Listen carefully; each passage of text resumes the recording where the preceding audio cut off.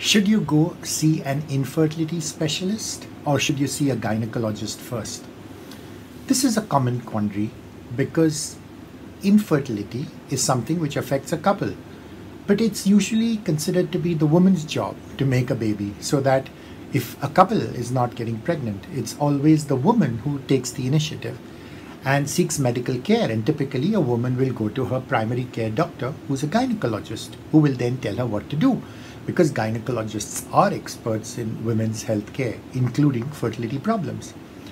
The problem is that because they are experts in women health care only, these gynecologists never see men at all, which means they start investigating the woman, they start doing tests for her, things like ultrasound scans, blood tests, x-rays, laparoscopies, hysteroscopies, without ever bothering to get the man tested. This is clearly ridiculous, because all they need to do is to get the man to do a semen analysis before even touching the woman, because you should always do simple, cheap tests first. And infertility is never just a woman's problem, it's always a couple's problem. And that's why going to an infertility specialist can be so helpful.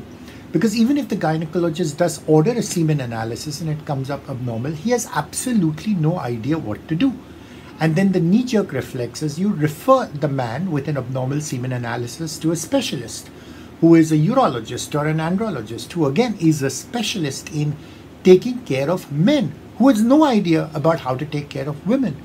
And the problem, of course, is then these couples get stuck between two specialists. The right hand has no idea what the left hand is doing, and the care gets completely messed up. And this is something we see all the time.